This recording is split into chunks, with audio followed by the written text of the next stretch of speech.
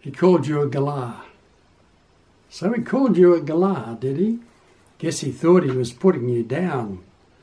If he called you a pig, or a cow, or a dog, that would be reason to frown.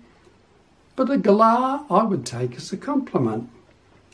They're always with friends, never sullen or blue, calling out greetings or sharing some food.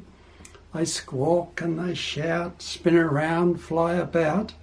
They make living look really like fun. As a group there's no stress, just plain cheerfulness. Rather noisy and sure, not good at song. That's not to say they're not smart.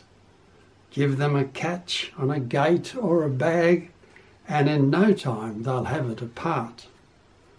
They'll look you in the eye, raise their comb, cock their head, and if you should say hello cocky, don't be surprised if he replies, drop dead. He called you a Galah, did he? Maybe it's cocky who should be offended. Look at us humans and all the duties we leave unattended. He takes his wife through thin and through thick, not like us humans, to incline just to quit. They're part of a community of acquaintances and friends, caring and sharing, like a church should be, one could say. Not all work and no play.